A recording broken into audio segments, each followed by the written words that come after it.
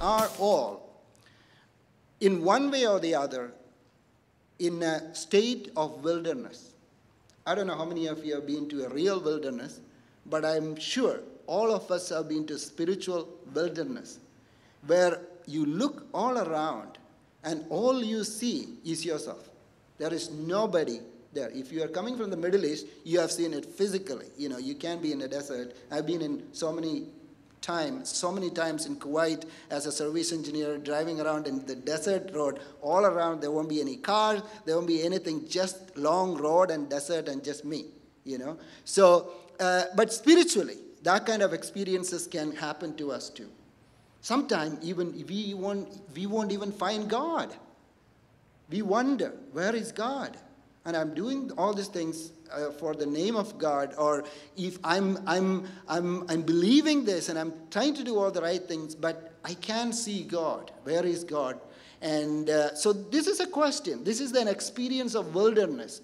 In so many ways we experience. But that is also, like I mentioned last week, it is also a time of birthing God uses, right? Like I used an analogy of a womb just last quick minute, and I don't know if how many of you even caught it, because it is like a wilderness is like being in a mother's womb. And that mother's womb is where the actual birthing process happens.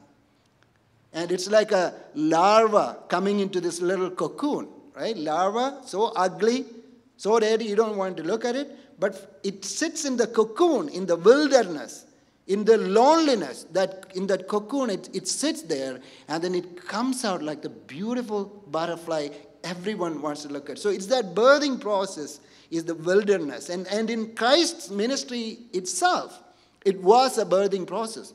The Jesus who went into that wilderness was not the same Jesus who came out in the sense he graduated into a different realm of ministry.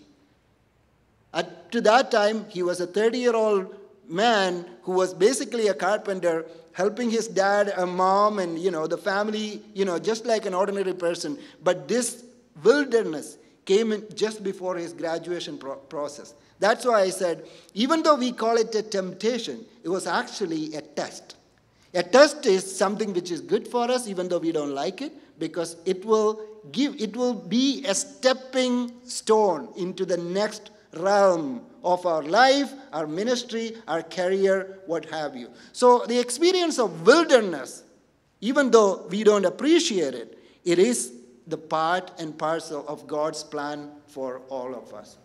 Now, one thing I wanted to assure you today, and my sermon today is, so yes, it is for good, but then the experience of being in the wilderness is so horrible. How can we survive here? How can we remain here and still having that hope, right?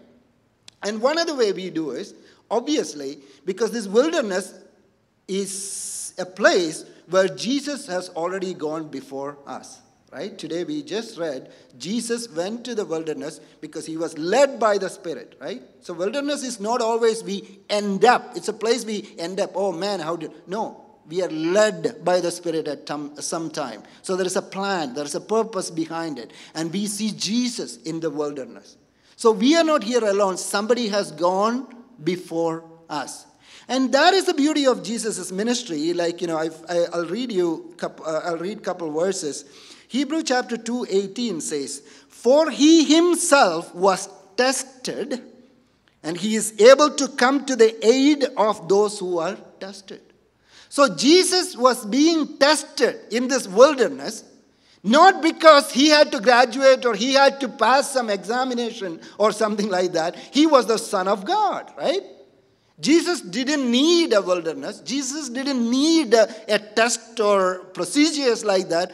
But he has experienced this, whatever we are going through before us. So he can be the right Savior when we are going through the same situation. Does that make sense?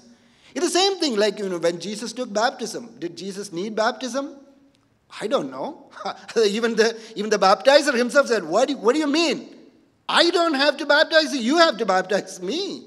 He knew Jesus didn't do baptism, but he did that so that it will set an example for us. It is for our sake. So whatever is happening in Jesus' life is actually happening in a way for us to identify, or for him to identify with us. Does that make sense? Okay, another verse says, Hebrews chapter 4:15, same idea. For we do not have a high priest who cannot sympathize with our weaknesses, but one who has been tempted in all things as we are, yet without sin. So here is, we are saying, the God Christianity presents is a God who is not just out there, but he is here, and he has been tempted the same way we have been. Yet, he turned that temptation into a test and came out without any sin. So he can sympathize with us. No other God in the history of religion can sympathize with us, because God is God and we are just humble human beings. But the God of Christianity says that I've been there before you. I've been in that wilderness before you. So I know what you're going through. Whatever pain you're going through, there is nothing that is new to me. I can understand. So the high priest we have is somebody who can sympathize with us. And that sympathy, that credibility this God has because of what we read now. He has been tested or tempted, which came out as a test, which he graduated, right? So always make it very clear that when we read the scripture, the way we need to read it is like we ourselves have to be in that position of Jesus, because Jesus is being tested for us. So we have to see ourselves in this picture. It has to be our story. Jesus is like a stand-in. You know what a stand-in is? When I lived in Madras, when it was Madras, before Chennai, back in the days, one of my hobby was that going and visit all the movie studios at night. Night, there will be a lot of shooting.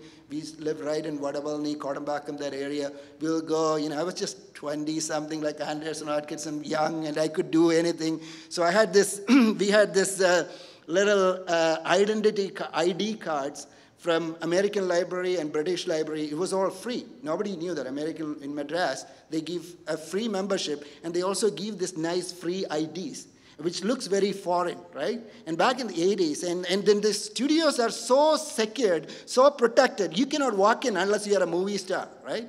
Or unless you are somebody special.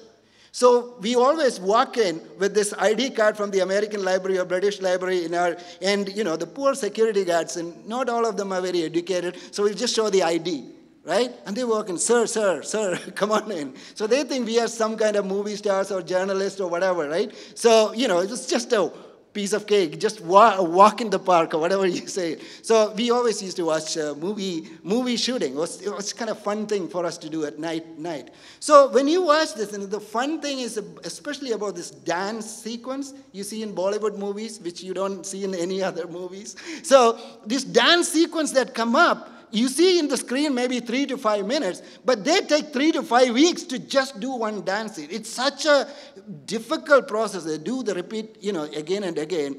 And then you have these movie stars, when you look at them and you watch on the screen and say, man, how could they do so beautifully? And, they would be doing break dance one day, another day disco, or another day Bharatanatyam, Mohiniyattam, all this. They must be amazingly talented. That's what we think when we see them on the screen. But actually, when you do in the shooting set, they are just like puppets. Because there are expert Bharatanatyam or Mohiniyattam or like a break dance experts coming in. When they do the shooting, and they will do the stand-in. They're the expert. They will do these shots again and again, and then the movie star just sit there and watch. And then they teach the movie stars just the step 1, 2, 3, 1, 2, 3, 4, 1, 2, 3. So they give us the beat and the rhythm or what have you. And then just before they switch on the camera, the movie star goes and just do 1, 2, 3. They have no clue what they are doing. They have no idea about the soul of this dance or the move or anything. They're just following this 1, 2, 3, 1, 2, 3, 4 from the expert. Does that make sense? You know? So the whole picture I'm trying to paint is, when we read the scripture, it is kind of like that. In the sense, Jesus is the expert. He is somebody who has been tested. yet without sin. Tempted, yet without sin. Because he is a pro. He knows what he is doing. But he is doing this so that when we come to our own wilderness, like a movie star, right? We just watch it. We just learn from this so that we can stand in. When the camera is on us, we can go in and mimic in a way what Jesus is doing. That's why the scripture says the high priest we have is somebody who can sympathize with us. And somebody, because he himself was tested, he is able to come to the aid of us. So what we are seeing in the scripture for this other 9 verses we read today is actually that cosmic dance sequence unfolding with an expert dancer in the scene so that we can watch and learn and practice, apply that in our life. So this is not just Jesus' story, it is our story. It is our temptation. So the first temptation, so let me read this. This is what it says. And the tempter came and said to him, if you are the Son of God, command that these stones become bread. But he answered and said, it is written, man shall not live on bread alone, but on every word that proceeds out of the mouth of God. Right? Now, when I was teaching in a seminary classroom, I walked into the classroom to teach, and the students were having a big argument, seminary students, right? And they're arguing with something silly. Most of the time, seminary students' argument can be very silly. Like, you remember Jesus came and Jesus' disciples were arguing. Who is to be the best? I'm the best. You're the best, right? Silly, right? Even the other people won't kind of argue that. Anyway, they had this silly argument about which is the best miracle Jesus did. Sound like a Sunday school argument, right? So, which is the best miracle Jesus did? Somebody said, healing the blind man's, opening the blind man's eye, or walking on water, or Lazarus, he was dead for 4 days in the Jesus. So they asked me, they said, I said, what are you guys discussing? So this is so they said, so what do you think? What do you think? What do you think, Professor? What do you think? Which is the best miracle? So I thought, this is a great way to teach them something, right? I said, the best miracle Jesus did, in my opinion, is that, remember that turning stone into bread? They said, what? Yeah, the episode was turning stone into bread. They said, well, that's not a miracle. Why? They said, well, because Jesus didn't turn the stone into bread. If he turned stone into bread, it's a miracle. I said, let's pause there for a minute. Do you think Jesus could have turned that stone into bread? Of course, right? Of course. You don't think so? He could have. And do you think there was anything wrong in turning that stone into bread? Because you had to read that scripture very clearly. The tempter came to him when? Before that, he had fasted 40 days and 40 nights. He then became hungry. So he fasted for 40 days. The fasting is done. Technically, what Satan is saying, I know he's Satan, I know he's a bad guy, but he's not really saying anything bad here. See, if he came on the 39th day and asked Jesus to turn, then he is bad. He's trying to break Jesus' fast.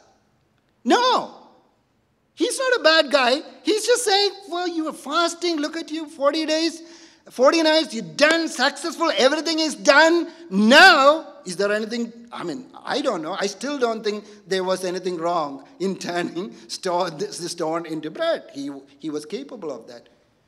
So they said, yeah, that's right. He could have turned stone into bread, but he didn't. So I said, that's a big miracle. When you have power to do something, but you don't do it, because you wanted to, there is an underlying principle behind it. I'll tell you, the biggest temptation you can have in your life, and particularly in ministry, is to use your own talents and your own gifts for your own sake. Okay?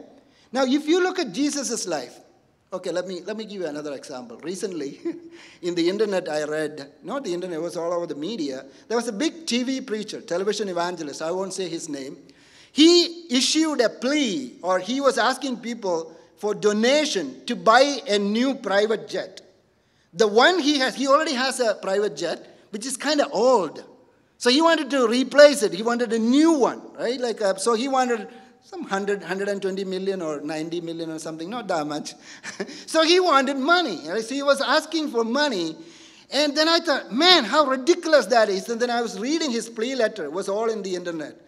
So he is explaining why he needed that jet. He is saying that, when he goes and he has to preach all over the world, when he goes to LAX or whichever airport you go, you fly and go to the TSA, the harassment, the big lineup and big wait. And when you really look at this, I have to travel around the world on an everyday basis. I have to save the world. There are a lot of people are hungry for the word of God. I cannot reach everywhere unless I have a private jet. And the way he has written, it's so convincingly written.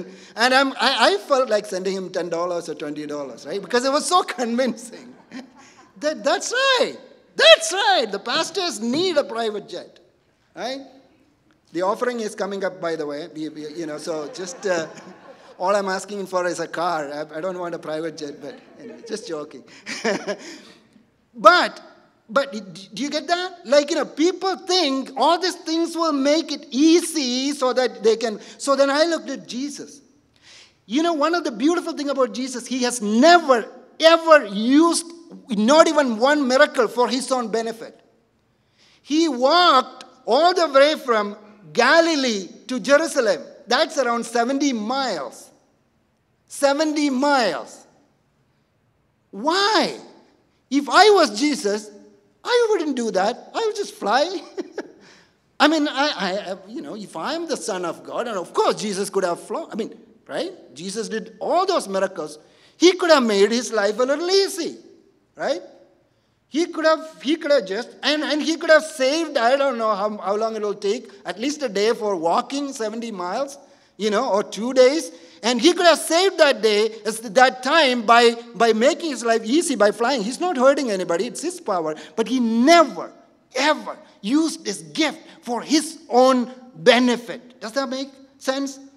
See, one place he was hungry, and then he was looking at a tree, and he went there hoping that the tree has some fruit.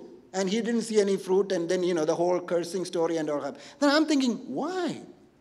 Didn't you just fed 5,000 plus 4,000 people just before? You had to go to the tree looking for fruit? What is wrong? Why don't you make some bread? You can. Nobody is going to find fault with that, including Satan. Nobody is going to accuse Jesus for making some food for himself when he is hungry. See, the gift, this is the real miracle. See, the real miracle is not always something you do. Something what you don't do can be a miracle too.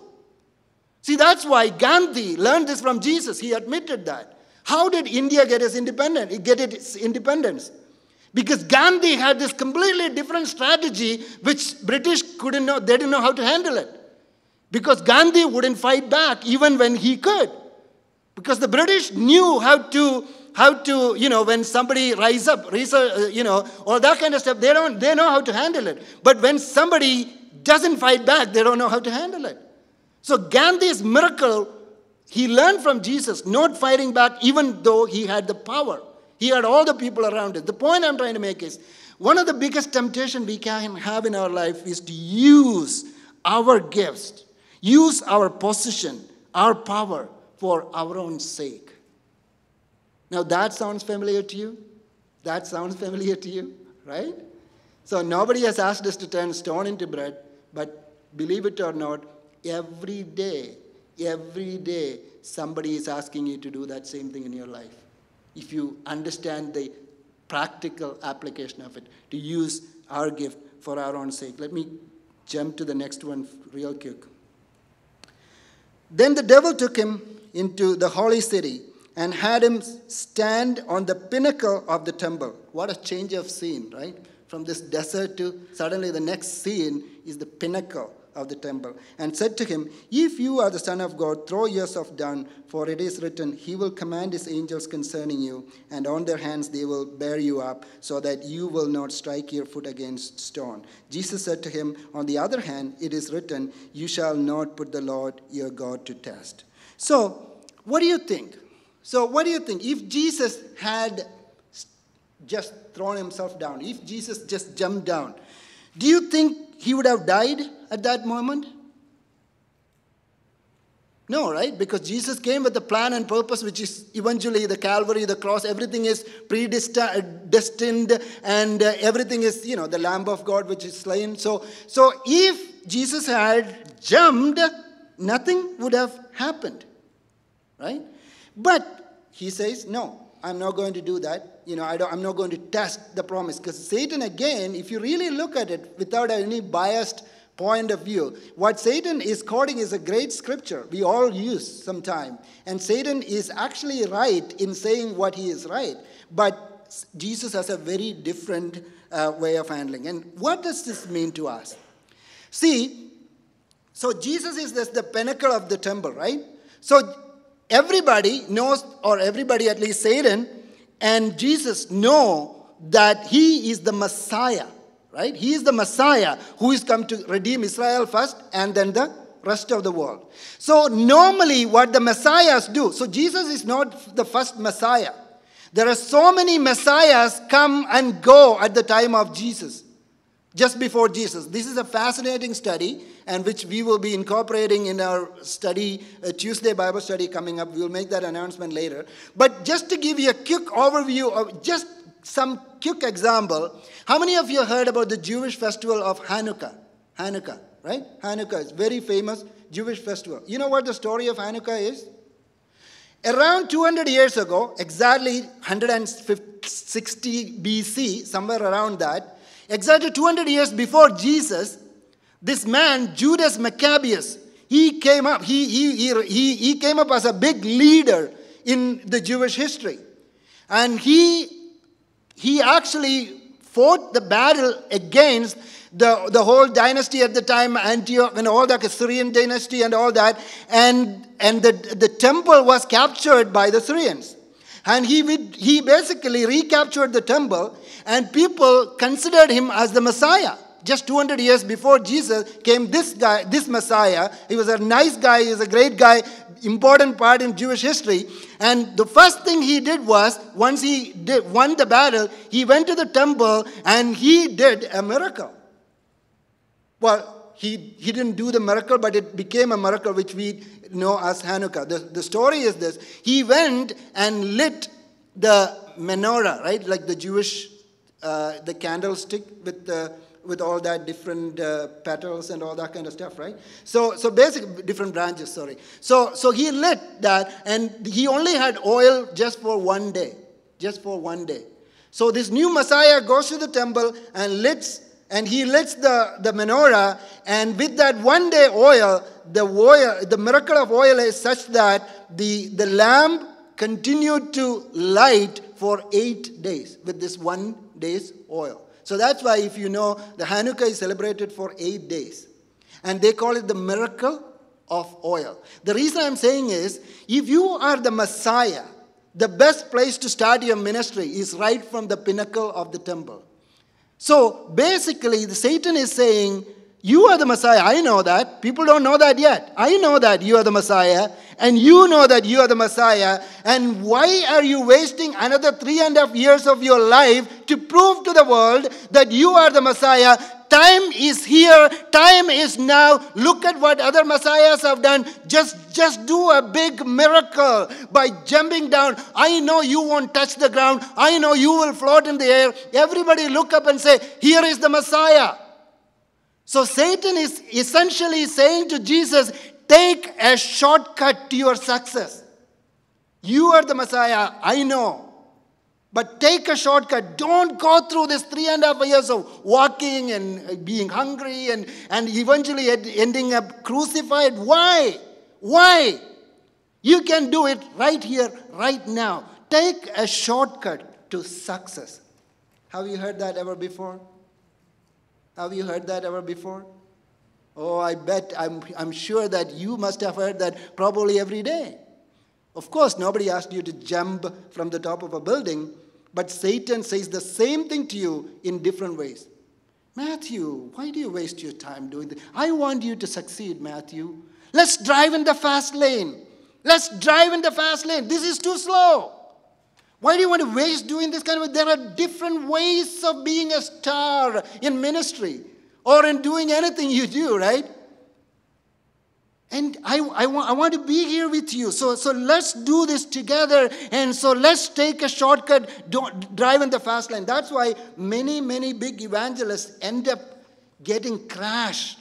Right? Like you see their name in one day and like this big, amazing servant of God, and the next day you read them, they end up in, it's not the, in a way I feel bad for them because they are pushed to drive on the fast lane, to be into everywhere in the media, to write all the books they want, to make all the movies they want, and to put themselves there and to make 5,000 Facebook friends and put viral videos out there. And there are different ways of being a star in the social media world. And the temptation is so high for everybody, each and every one of us, to take that shortcut. But God, the beauty of that is, recently one of my mentors told me, Mathew, the real gift is the journey itself. The real gift is the journey itself. We used to love going road trip because people think that, it's crazy with all these kids, in a way. And it doesn't matter. It didn't matter where we are going to go. Oh, we want to go to Atlanta. Sure, let's go. Let's drive. Go to Chicago. Let's drive. And we always drove because it was so fun being in the car with the kids, and they will have their little nursery songs, and we will be playing some games, and we stop at McDonald's, and it's the road trip in a way brought our family closer and closer and closer together. The destination didn't really matter. It didn't matter where we were going, but we all looked for. Now they are all grown up and they don't. No, we had to fly. We don't want to be in the car. We want to fly because they are growing up. In a way, we are also. Yeah, that's right. Yeah, I can't drive. We are getting older too. But the point I'm trying to make is the joy of the road trip is the road trip itself. It doesn't matter where you're going. It is the journey, right? You will remember that after a while, that the whole trip to New York, how it kind of brought you guys together. How you shared some of the stuff you wouldn't get time to share in a normal day. The way you connected with your children, the way you connected with the environment, the way you looked at the nature, the way you thought about God and all this kind of stuff. That's what it means. The journey is the gift, not the destination. The destination itself is not the gift, but it's the journey. It's the journey itself is a gift. So God want us to reach, when God puts us on a path, it is not about destination. We are so preoccupied with the God's plan for me. Oh, God wants me to be this person 5 years from now, 2 years from now. Typical interview question, where do you see yourself in the next 3 years, next 5 years? We are so preoccupied in a culture which is completely about where are we going to go? But God is saying, that's not the point. Where you are right now. I want you to enjoy the ride. This is what builds up your family. This is what builds your character. So do not try to take a shortcut. When God gives you a journey, when God puts you in a path, enjoy the ride. Don't worry about where you are going to end up or that's not for you to decide. So this temptation is very personal too for us. Take a shortcut to success. The third one I'll quickly go to here is, the devil is saying, the devil took him to a very high mountain and showed him all the kingdom of the world and their glory. And he said to him, all these things I will give you if you fall down and worship me. Right? So Satan shows him all these kingdoms and all glory. And he basically gives a deal. He gives Jesus a deal, right? And basically he is saying that compromise. Let's both of us win. We will both win. This is a win-win situation. How many times you have heard this? Win-win situation, right? Let's compromise. Let's make a compromise. Here is the kingdom and the glory. I don't want it. I'm tired of it. I'm going to give everything to you. You run the show. You win. You win. I will win too because I just want to be part of your success. That's all I want. That's all I want, right? And the devil is not saying that, basically saying, you just bow down, you just fall down and worship. He is not asking Jesus to stay down. This is very important. Devil wants your compromise only for that one quick second. That's all he needs. Devil is not asking you to stay down. He's saying just bow down. Just once. That's all you need to do so that we can both win. This temptation is also very, very personal to us. Now, it's interesting what the devil is offering him is the kingdom and the glory. That's a way, there's a good theological point, and I don't have time to explain, but take this from me. See, what is the offer? What is the offer the devil is making to Jesus? What he says is, showed him all the kingdom of the world and their glory, and he said to him all these things. So what devil can give you is the kingdom and the glory. And Jesus says, oh, that's not what I came here for. How do you try to convert Pope into Catholic religion? Because Pope is the Catholic, right? You cannot make Billy Graham an evangelical, because Billy Graham is the epitome of evangelicalism, right? You cannot sell IPC to Pastor Wilson Abraham. He is IPC, right? So the devil is basically giving him an offer which he didn't want. He's saying, I can give you the kingdom and glory. The funny thing is, Jesus did not come for kingdom and glory. Jesus came for people. See, all devil has authority on is on the kingdom and the glory. Devil has no authority on individuals. This is an important theological point. Hopefully I can explain it later. Always remember that devil has no authority on you, because you are created as an independent, individual, free-thinking human being. Devil cannot offer the world, people, only he can offer power. He has power over the infrastructure. He has power or the dominion over all this kingdom and the glory, but he has no authority on persons, on individuals. And Jesus came here looking exactly for the opposite. He came here for persons. He came here for individuals. That was not part of the deal for Jesus to take. See, the problem is, even today, the tyrants, the political, whoever does, this big political figures who became very tyrants, they are all trying to build a kingdom and coerce people into their kingdom. So, because kingdom is what attracts people. But in Jesus' dictionary, it's just the opposite. Once you attract people, they will build their own kingdom. So that's why Jesus said, the kingdom I'm going to build, my kingdom is not of this world. Because the way the world builds a kingdom is that it builds the infrastructure first. It builds the power and the glory. Oh, America, Canada, the world, the civilization. And it creates this infrastructure of power and glory and try to coerce and bring in individuals to that kingdom. But the way Jesus does is just the opposite. He wants people. He wants our heart. And once he has our heart, once he has dominion on our heart, we will be able to build that kingdom with Jesus. That kingdom is called the kingdom of God. And he came here for that. So devil's deal is paradoxically very different from what Jesus was looking for. That's why Jesus said, no deal.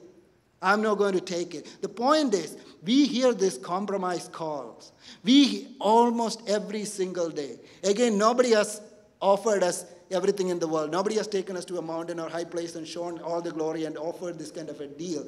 But on an everyday basis, haven't you heard this voice telling you, let's compromise? Just once. Just once. Just once. Just once. You don't have to stay down, Matthew. You don't have to stay down. Just bow down once. That's all. That's all you need. So, in the wilderness, this is the sound we hear. Use your gift for your own glory. Let's take a shortcut to success. And the third one, let's compromise just once so that we can be in a win-win situation. That's exactly what Jesus heard, and that's exactly what we hear on everyday basis in the wilderness. And what are we going to do about it in that wilderness? Let's look up to Jesus. Let's close our eyes for a quick second. And we are not in this wilderness alone. we are not here alone. Jesus had to go through the same thing, same temptation. He had the same voices before us, yet he did not sin. And he is our high priest. When we are weak, when we think we cannot cope up with what we are going through, the struggle, and then he is there. He can sympathize with us because he has identified with our weakness and he has identified with our brokenness. And we can, like him, come out of this wilderness like a butterfly, graduate into another realm. And to step into the new chapter God is already writing for our life.